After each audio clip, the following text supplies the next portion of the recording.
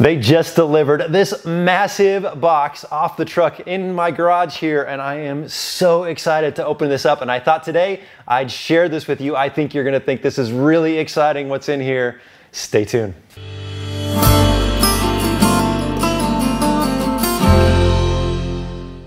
Welcome to TrailRecon, I'm Brad, and this is a massive box that just got delivered in my garage, and I'm super excited to share with you what's inside because I cannot wait to open this up.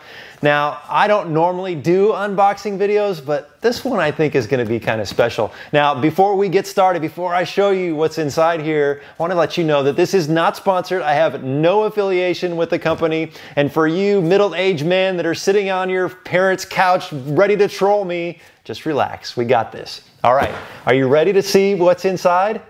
This is gonna be cool, guys. This is my brand new low-profile rooftop tent. Let's open the box.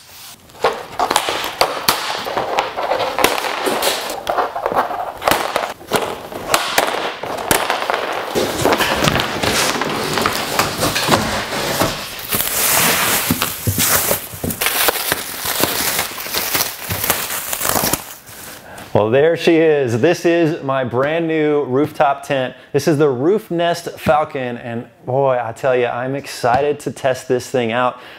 This rooftop tent I have seen online, I've seen pictures of it, but I have actually never seen it in person, and I gotta say, first impressions are really nice. Now look, you know I like to do long-term tests of things, and we'll be doing long-term tests, but today I just wanna kind of take some close-up looks and share this with you, give you my initial impressions of just what I'm seeing here. But this is the two-person tent, and it's aluminum, it's flat, it's only 6.5 inches high. It's super low profile, which is gonna be great going down the road because you're not gonna have that big wind resistance. This is gonna be pretty cool. Let's walk around, take a look at some of the specs, and then we'll open it up and take a look inside. This is the RoofNest Falcon aluminum clamshell tent that they sell in two sizes, and this is the smaller version. This is a two-person rooftop tent that measures 50 inches by 85 inches and stands only 6.5 inches tall when fully closed.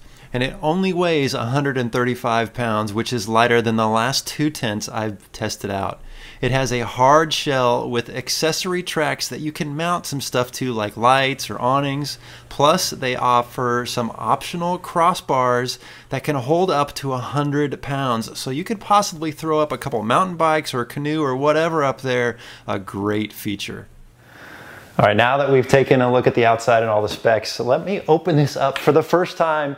I'm really excited to see what's inside here. Now, I'm assuming there's some latches or something that I've got to attach, but right now it looks like this should just pop right open. So let's see how well this goes. Oh, look at that. No hands. Hey, that's gonna be super nice at camp. That's a super fast setup. Did you see that? And that's it, we're ready to go.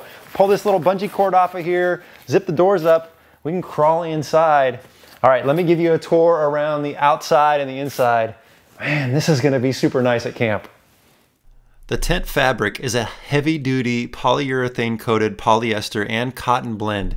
It has 3 doors with mesh screens, and all the zippers and fabric appear to be very durable. The back door of the tent has an awning that can either be deployed or rolled up and put out of the way.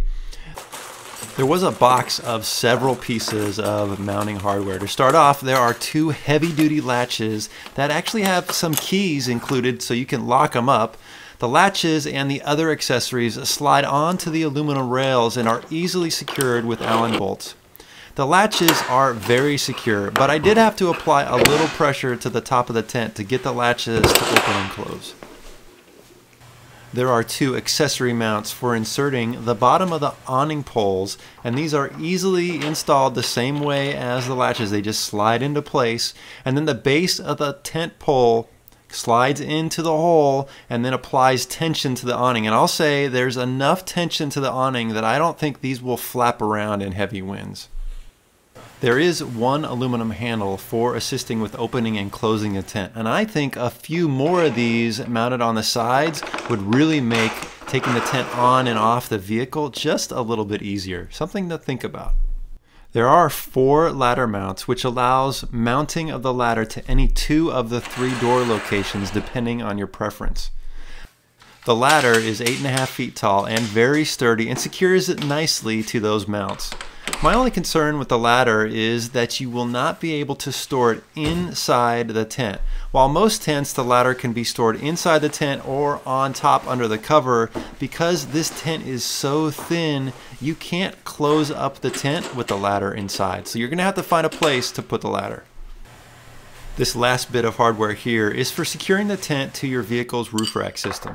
Depending on your application, these bolts will slide into the bottom of the tent and then attach the stainless steel mounting hardware around whatever bracketry you have.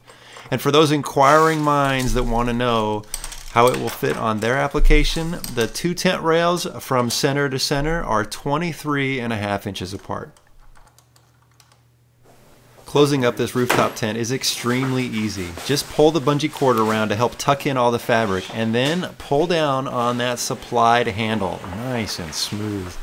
Then go around and tuck in all the fabric, and then just latch it up. Now I don't have the latches here in this picture, but you already saw how to do that.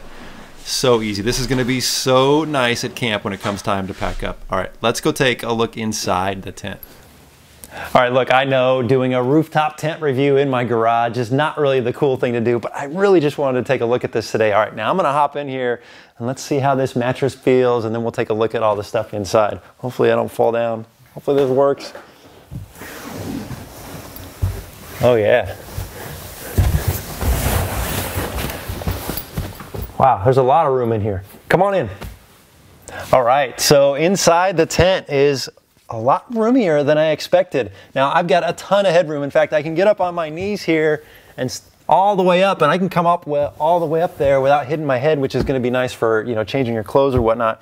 Now I'm 6'2", and so laying from head to toe, if I'm on my back and my toes are pointing up, they do hit the roof just a little bit, but not a big deal. It's got this net inside here, which, I don't know, let's be honest, what are you actually going to put in there? It's all just going to slide down. Maybe I can hook up a little lantern or something in here, but anything you put in there that's going to have any kind of weight is just going to slide right down.